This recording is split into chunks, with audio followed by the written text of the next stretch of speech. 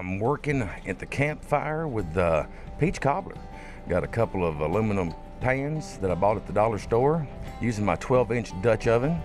And I'm going to use a regular metal cake pan for the bottom to use it as a trivet to keep the aluminum pan off the bottom.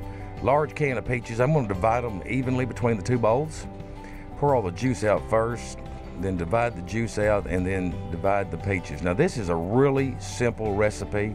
Actually 3 ingredients: peaches, butter, and a cake mix. And fourth, if you want to put a little cinnamon. And I did after cooking. So it was really good, guys. It takes about 40 to 45 minutes.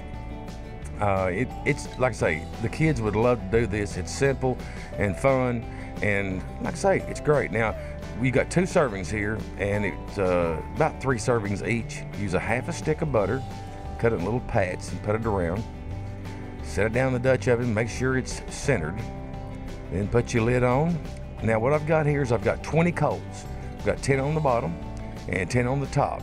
I'll lay these 10 on top out, let them kind of start burning down, and then I add 8 more charcoals to the top of this. So it ended up with 10 on bottom and 18 on top. Now this is halfway through cooking. After 45 minutes, it turned out pretty good. Let's try the taste test here in a minute and see what we got. Like I say, I sprinkled a little bit of cinnamon sugar on top. Oh yeah, easy, fast, and fun. Thanks for watching, guys.